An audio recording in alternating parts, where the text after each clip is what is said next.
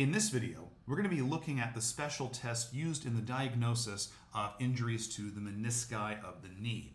And recall that in each knee there are two menisci. There's a lateral meniscus and a medial meniscus. And these special tests that we're going to look at are useful in making that diagnosis for both lateral and medial meniscus injuries. Now, before we get into those, let's talk about typical mechanisms of injury for the meniscus. The most common one that you're going to see is a closed chain rotational mechanism. So oftentimes people will get this when they're walking on uneven terrain, stepping downstairs, so they step down and they get some excessive rotation. Also slipping on wet ground, whether it's rainy outside and you're on the sidewalk. I've seen people slip getting in and out of a bathtub. They ought to outlaw bathtubs because of this. But generally a closed chain rotational mechanism. Although this is not the only mechanism of a meniscus injury. You can have degenerative, age-related changes to the menisci. You can have compensations from an injury or surgery on the opposite side. So I'll give you an example of this. I have a patient right now who underwent a right ankle surgery, right ankle ORIF. And as a result of that, she was weight bearing as tolerated for a while on the right side. The right side was painful. It got a little bit weak on the right side up the chain, and so she was favoring her left side, putting more weight through her left side. She was in her 70s. She was already a little bit overweight, and so you can imagine that putting that weight through the left side over and over and over again might cause some irritation of the meniscus, especially if there's a little bit of excessive rotation that occurs periodically at the knee, possibly from some hamstring or gastroc weakness. Okay? And so that could certainly cause an injury to the meniscus. Is it degenerative? Is there a little bit of closed chain rotational mechanism? I don't know. All I know is that I tested some of these tests down here and they were positive, and it turned out she did have a meniscus injury on her opposite side. And then sometimes there's just no known source and you just have to accept that. You look at the patient and they're really not that old, certainly not geriatric, and so it kind of rules down a degenerative or age-related change to the meniscus. They don't recall any kind of closed chain rotational injuries or any mechanism consistent with a meniscus injury. There's no real gait abnormalities, no real compensations from a past injury or surgery. So there's just no known source, but the special tests for a meniscus are positive, and so therefore you would probably treat this as a meniscus injury, especially if they have joint line tenderness. This joint line tenderness or joint line pain, this is big, very important in the clinical exam, and it's really not so much a special test as it is part of the objective exam. So let's say a patient comes in with knee pain and they point to their lateral joint line and they say, this is where my pain is. You then go and you press on the lateral joint line and it reproduces their pain. That is big. If a patient comes in with knee pain and they say, I've got pain on the medial joint line, and you push on that medial joint line and it reproduces their pain, that is big. Notice here the sensitivity is 89% for that and the specificity is 97%. That means if a patient comes in and you reproduce that joint line tenderness, there's a 97% chance that they have a meniscus injury. If they don't have that joint line tenderness, there's an 89% chance that they do not have a meniscus injury. And these values, note, are slightly lower for a medial meniscus tear. But again, if they have that joint line tenderness and you can reproduce it with firm palpation, that is big. And that's always where you should start before going into these other special tests. That being said, the other special tests for a meniscus tear are as follows: Thessaly's test, Apley's compression test, McMurray's test for a medial meniscus. There's also a corresponding McMurray's test for a lateral meniscus. And then there's Steinman's test part 1 and Steinman's test part 2. So big points here. What would originally cue me to start thinking about a meniscus injury? Well, the patient comes in with knee pain and they point to either the medial or the lateral joint line of their knee. That joint line tenderness is big and it definitely steers you down this path. You probably also want to find out their mechanism of injury. And 9 times out of 10, there's going to be a closed chain rotational injury. If that is the case, you should definitely test for an injury to the meniscus. Also understand that if there is a closed chain rotational mechanism, there could also be a tear to the ACL. So you should also test the ACL special test, which we cover in a separate video. Now, one final point here on these special tests. Other than McMurray's test, which does have a separate test for medial meniscus and lateral meniscus, none of the other special tests have that differentiation. So to figure out which meniscus is affected, given a positive test, you just think about which side of the knee is painful. Is it the lateral side or the medial side? If the medial side of the knee is painful, 99% of the time it's a medial meniscus tear. If the lateral side of the knee is painful, 99% of the time it's a lateral meniscus tear.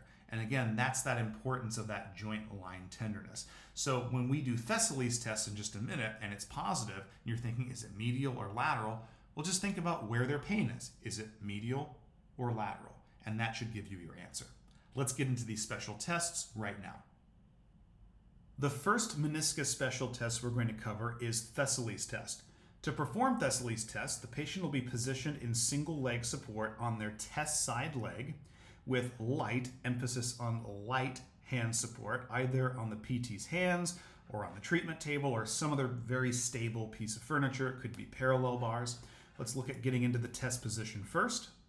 So there's my light hand support on a treatment table, and I'm also in right single leg support. So we'll be testing the integrity of the right menisci here, okay? And for the light hand support, I'm just using 2 fingers. Realistically, this table should probably be a little bit higher, but the whole point of having light hand support, whether it's on the PT's hands or a piece of furniture, is so that way you're maximizing weight bearing through the test side knee. If you're using a significant amount of hand support here, you're minimizing the weight bearing on that side, and so it may skew the results of the test and give you a false negative. So overall, here is the test position for the right menisci. Now, once the patient is in single leg support on their test side, in this case the right side, they're going to allow their test side knee to bend to approximately 5 degrees of knee flexion, as you see right there. So not very much flexion. And then they're going to slowly and carefully rotate their knee through internal and external rotation. Basically, they're just going to pivot about their knee with their foot planted, as you see right here. Now, if this was painful, that would constitute a positive test, and we'll talk about what that means in just a few minutes. And if you had a positive test at 5 degrees, there's no need to proceed any further. It's a positive test, you're done, okay? However, if this pivoting at 5 degrees of knee flexion is not painful, then the patient will allow their test side knee to bend to 20 degrees. And the same process is repeated at 20 degrees of knee flexion. Slowly and carefully rotating their knee through internal and external rotation in closed chain. Now, if that pivoting at both 5 degrees of knee flexion and 20 degrees of knee flexion is painless, you have a negative test, and it likely indicates that the menisci in that knee are healthy and intact and probably no injury to them.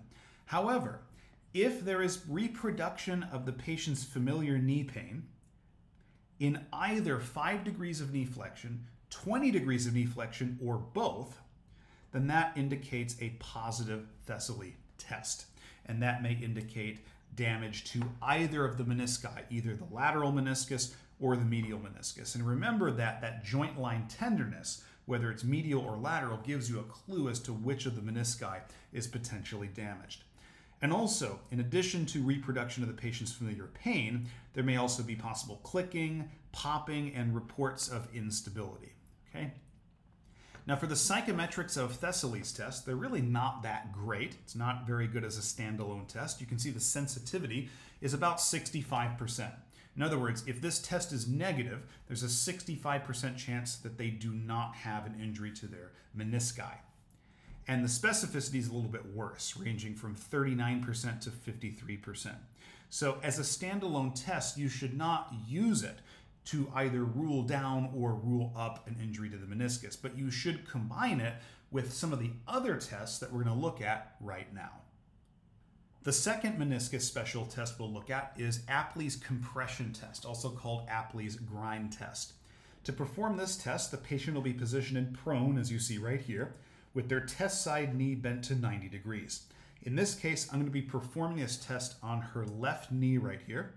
And in reality, I should be standing on the same side as that I'm testing, but I'm just standing on the opposite side here for the sake of the video. Okay. So with the test side knee bent to 90 degrees, the PT, that is me, will firmly grasp the patient's tibia, as you see right there, and I'm going to apply a compression force vertically downward. Okay. So there's the compression force. And while maintaining that compression force, I'm going to slowly apply internal and external rotation about the tibia relative to the femur. So maintain the compression force and basically just rotate their lower leg. One of those directions may be painful and the other may be painless. All it takes is pain at any point in this test for the test to be positive. So a negative Apley's compression test will be painless, and it likely indicates that both menisci in that knee are healthy and intact. Whereas a positive test is indicated by reproduction of the patient's familiar knee pain, and as with other menisci special tests, there may also be possible clicking, popping, etc. Let's take one more look at this test. So the patient is in prone, and their test side knee is bent to 90 degrees of flexion. And we're going to firmly grasp their lower leg just proximal to the ankle and apply a compression force vertically downward. And while maintaining that compression force, we're going to move the knee through internal and external rotation. And we're going to monitor for clicking, popping, and also their subjective reports of pain. Thank you for all your support. Be sure to check out my Instagram for cool science and not science stuff.